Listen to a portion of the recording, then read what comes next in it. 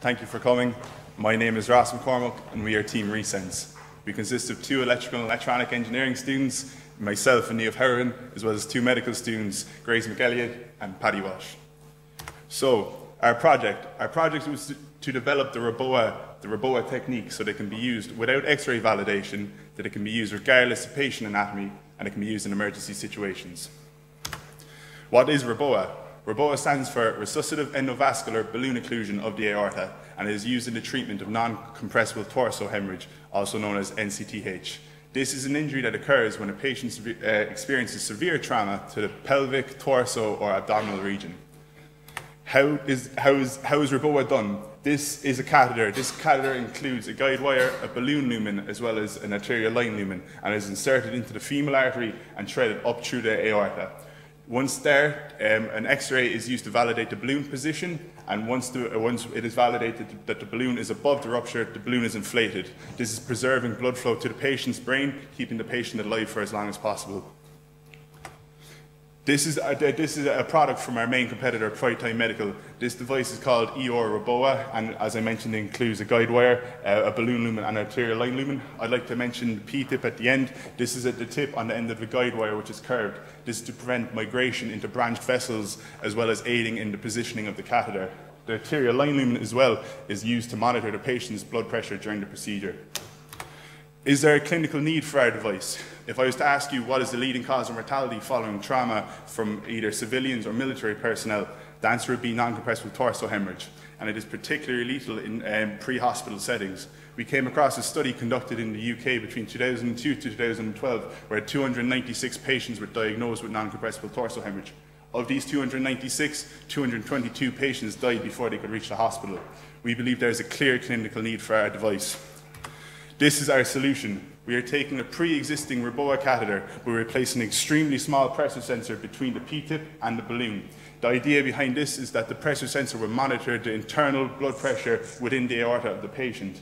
There would be a significant difference between the blood pressure of the patient above the rupture and below the rupture.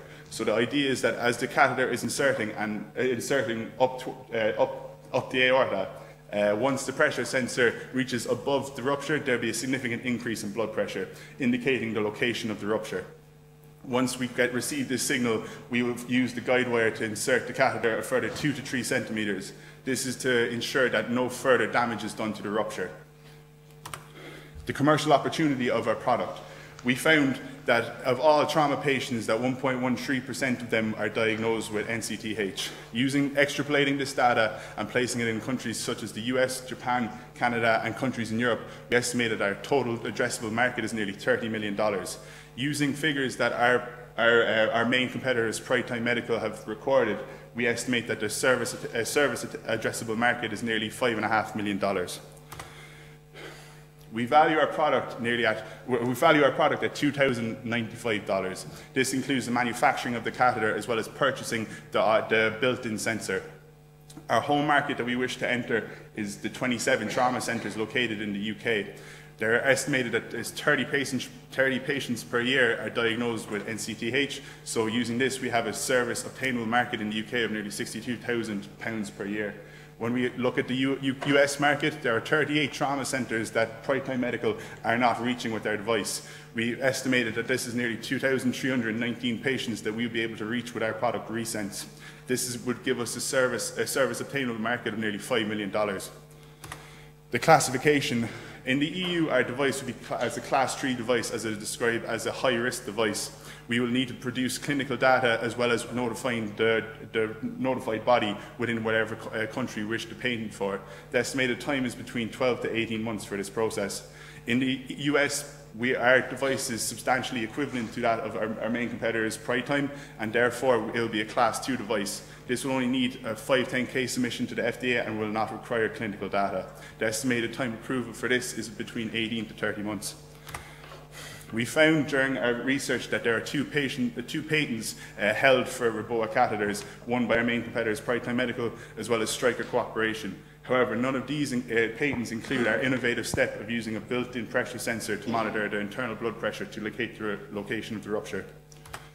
In summary, we showed you our device and why we believe we'll be able to decrease the mortality rate of patients in pre-hospital settings. We showed you our competitor and that we understand their device as well as their market. We showed you our product and why we believe it is unique and would perform better than any other products on the market. We also show you the commercial opportunities such as in the US, in the UK, as well as the EU. Thank you very much.